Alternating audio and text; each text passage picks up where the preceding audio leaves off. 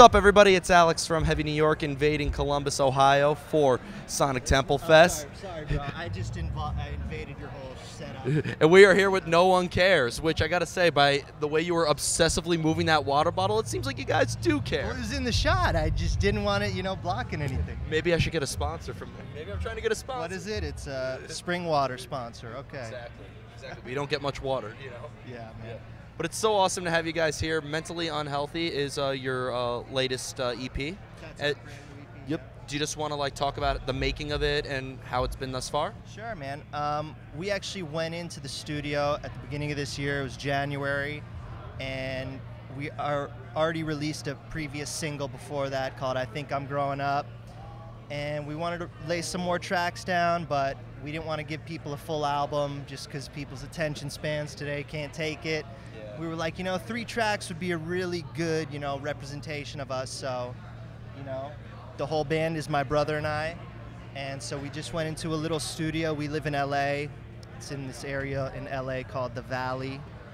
And Valley of the Shadow of Death. That's The pretty Valley. we call it the Valley. And it's a live album, so it's us playing. That's really the base of the tracks. We'd go into a room and just jam out on the songs live, and once we really got a take where we felt like we got the feeling of the song, then you sing vocals and all that. But the way we do it's pretty natural, our process of going about it. And yeah, it's a 3-song EP called Mentally Unhealthy, and we're very excited about it.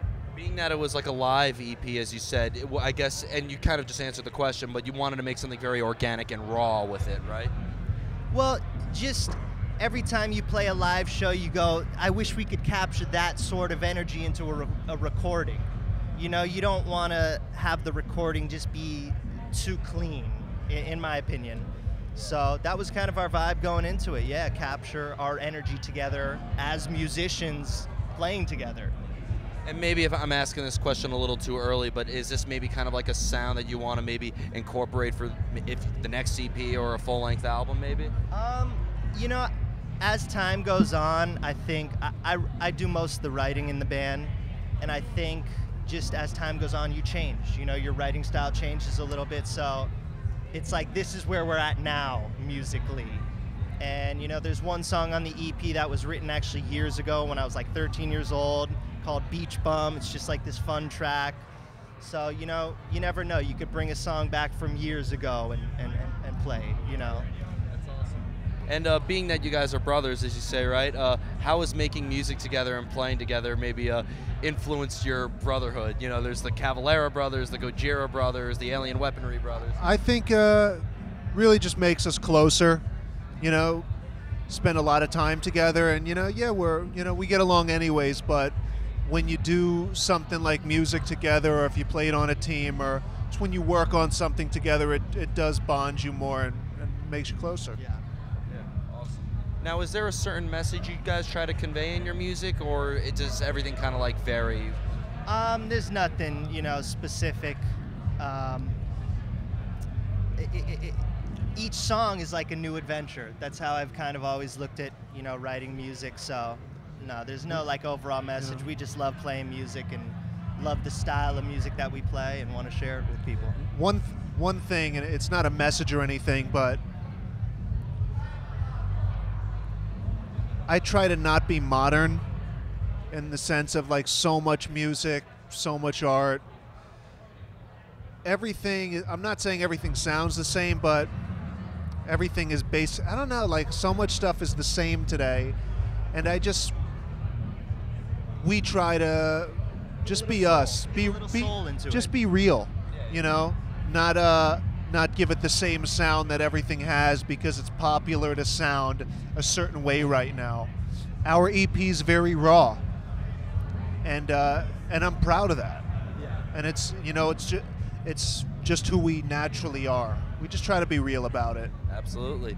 And the final question I wanted to ask you is, because I said before we started rolling, I really wanted to talk a lot about this festival. I mean, you mentioned that you guys played Knotfest meets Ozfest in 2016. Yeah. I mean, it almost seems like every festival's kind of different. Would you say that?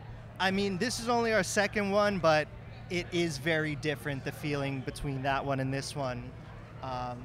I really like the vibe of this Sonic Temple. I mean, this is the first year they're calling it Sonic Temple. It's been Rock on the Range for the past couple of years. And I don't know, I love how diverse the lineup they have on this festival is. There's super heavy bands, there's some, cooler like poppy stuff. And This is going to sound funny, but there's a lot more hot girls at this festival than Ozfest. I mean, Ozfest, you got that hardcore metal. Ozfest is metal, and metal's fine, but I'm more of a rock guy. got plenty of ballads playing here. Yeah. You have some balance here, though. Yeah. Better girls here for sure. Playing a festival versus like playing a regular show, it has to be a completely different experience for a band as well, right? The stages are bigger, literally. You're like out in this open field. Metaphorically, literally, physically. Yeah, being on the stage is like a different experience. We're used to playing like little clubs in LA and, having people stone face you. Yeah. So it's great to come to a place where people actually want to hear some music going on. And people are open to hearing new bands. We were the first band up on our stage today. We opened it up. And, we had a nice crowd coming to check us out, so it felt good. Yeah, you could feel all the people in the crowd, they're into music. You could feel their openness to wanting to hear music. Yeah. It's not like people in a bar who are just kind of like, want music can in the you background. turn down, Here they're into it.